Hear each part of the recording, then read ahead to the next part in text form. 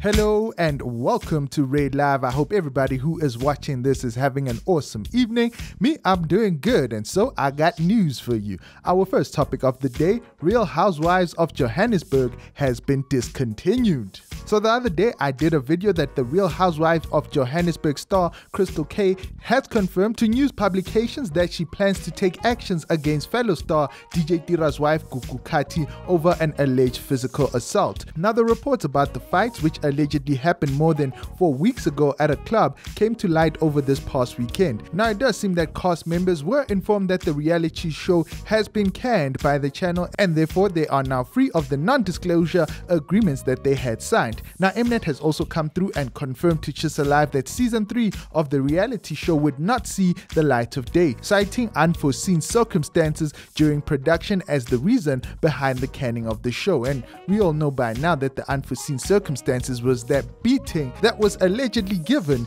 to Crystal K by Gugu Kati and Burnett. Now getting back to Crystal, she did an interview with Papers and claimed that the club assault was also caught on camera. This is what she said: Gugu Kati is the one who punched me in the eye, resulting in a black eye. She did this when I was sitting and there was no threat to her. I have evidence to prove this. She is scared about what she has done and is trying to make out a case against me. Now it does seem that Crystal is indeed planning to lay charges against Gugu and another Real House of Johannesburg cast member who she alleges aided and abetted the attack on her. Now Gugu has told her followers on social media that she acted in self-defense. Now Gugu Kati did engage with her fans on her Instagram page. She did not deny the allegations about the physical altercation but claimed that Crystal had assaulted her first. Now responding to a follower who asked why she beat up another woman, Gugu replied, "Ungishaye qala," which means she hit me first. Now apparently Gugu's denial of the altercation between her and Crystal was basically the sole reason behind the show being cancelled. And in light of that, it does seem that Gugu Kati has promised her followers a longer statement, but at the moment she said that her legal team was currently working on it. So yeah, this is basically a follow-up on that assault story. Now before we move on to the next topic, please do me a huge favor. If you are enjoying the content here on RedLive, do give this video a huge thumbs up. It does help out a lot. And also, if you are new to the channel and haven't subscribed, do hit that red subscribe button and hit the bell notification to be notified of future uploads. Our next topic, Dr. Tumi breaks his silence on fraud allegations. Of course, waking up to some fraud allegations isn't something that you can plan for unless, well, you really know that you are a fraudster. So in saying that, I'd say it's also understandable why someone wouldn't really have a ready-made statement should such allegations come up against them. Now, this is the case of Dr. Tumi, who has been trending since the news of his arrest, along with his wife, made it to public knowledge. Now, Dr. Tumi, who is a medical doctor by profession and a gospel singer by fame, has broken his silence following the uproar on social media.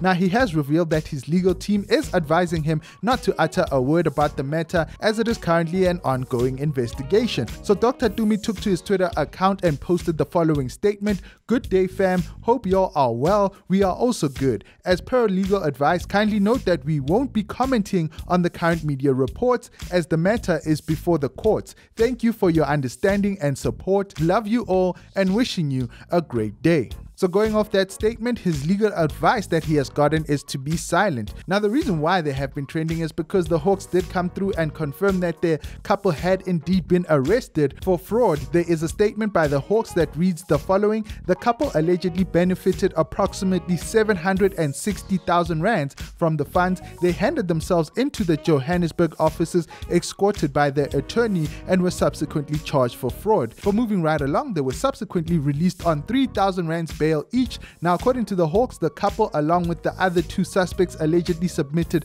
altered grant application documents to the National Lotteries Board for approval of funds on a project all the way back in 2018. Now the case against the accused has been postponed until the 7th of May 2021 for docket disclosure. Can I get an amen? Because when that spirit of fraud hits you, it hits you hard. Our next topic, EFF Ndlozi's support for Dr. Tumi amid fraud allegation receives mixed reactions. So EFF MP Mbuyiseni Ndlozi's public support for the gospel musician and medical doctor Dr. Tumi has received some mixed reactions on social media. Now yesterday on Wednesday, many many were left in shock at the news that musician Dr. Tumi and his wife were arrested for allegedly defrauding the National Lotteries Board, which resulted in over 1.5 million rands being transferred into a private bank account. Now, EFF MP Ndlozi posted the following in support of Dr. Tumi on social media: "No weapon formed against you shall prosper."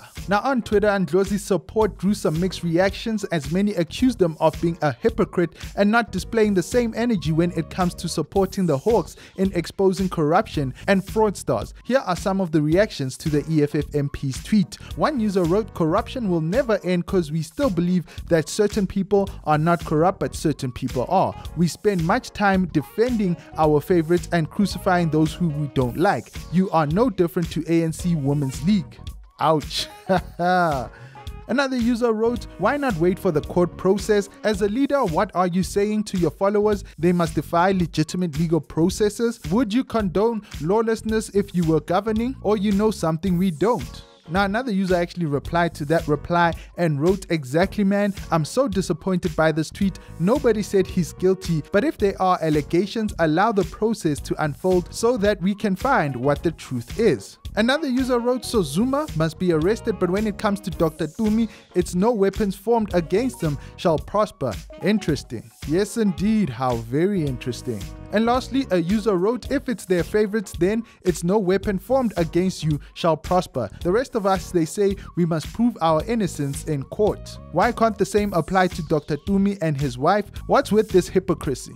But yeah, do comment down below and let me know what you guys think about "no weapons formed against us shall prosper."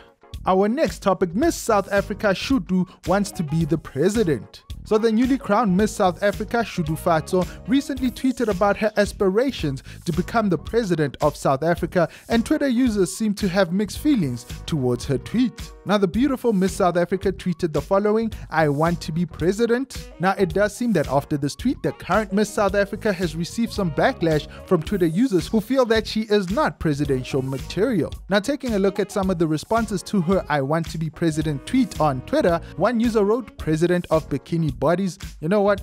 I'd vote for that." Another user wrote, "Focus on walking around naked, stay in your lane." And then you get those on Twitter. Né? One user wrote, "We give a hand, you become Miss South Africa, now you want the whole arm. Yonela." I'm sure by now we all know how toxic Twitter can be, but luckily for Miss South Africa, she does have some fans who adore her and were not taking any of it. They came to her defense, urging her to follow her heart regardless of the naysayers. And shortly after that, there was even a hashtag Shudu for president that started gaining some traction on Twitter. Now, taking a look at some of the responses in support of Miss South Africa, one user wrote, "Never seen any Miss South Africa being bullied the way Shudu is." Definitely do agree with that. Another user wrote, "Shudu, your dreams are valid. You dreamt being Miss South Africa and here you are. Don't let people who don't dream dictate your dreams. Dream when a girl child dream." Another user wrote, "Y'all are mad cause Miss South Africa said she wants to be the president. Y'all come from homes where women are not supposed to dream big and are allowed to be successful, but not too successful because they will be seen as threats. Leave Shudu alone. Y'all haven't even brushed your teeth."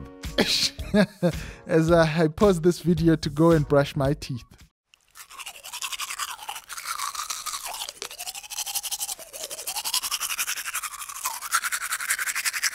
I am back with my fresh breath and taking a look at one more comment on Twitter. A user wrote, "Only people that are broken inside will attack our Miss South Africa. Shudu is intelligent, beautiful, confident, and also well deserved of the title she holds. Hashtag Shudu for president. Bullies always hide their pain by bullying others." So yeah, do let me know, ladies and gentlemen, what do you think of Shudufhadzo for president of South Africa?